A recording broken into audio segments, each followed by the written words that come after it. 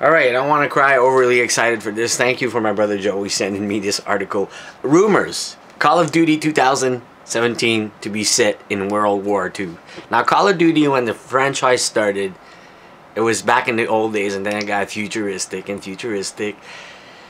And now, it's saying that it's going back to World War II, which is really epic, because they were king and masters at doing World War II. As of now, for me, in myself, I'm still playing Battlefield 1 because I like that old feeling of war, man. Let me read this article. I put the link down below.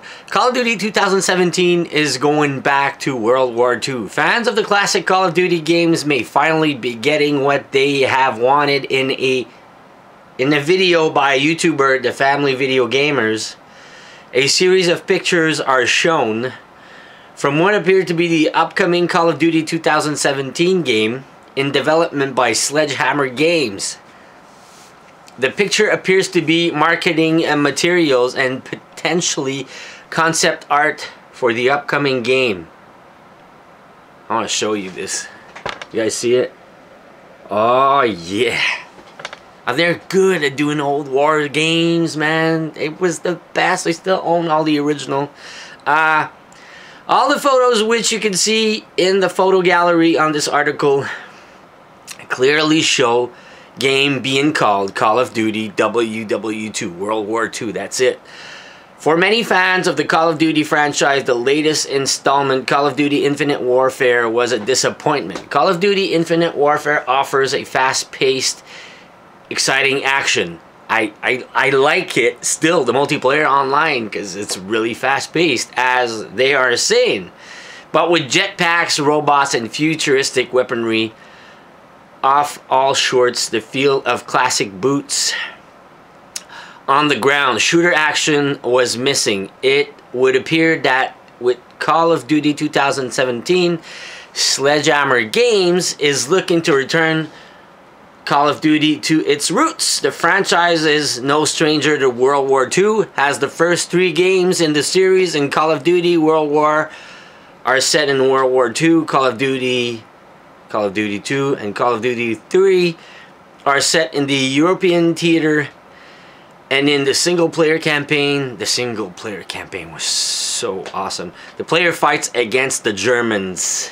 Call of Duty World at War focuses off the Pacific Theater fighting against the Japanese, and also the Eastern Theater versus the Red Army. Finally, Call of Duty 2 Big Red 1 focused on the North African campaign, including Sicily and Italy. Yeah, that I remember that. That was so good.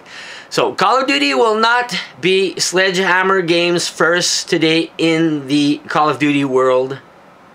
The company also assisted Infinity Ward with the development of Call of Duty Modern Warfare 3. That was also a good one.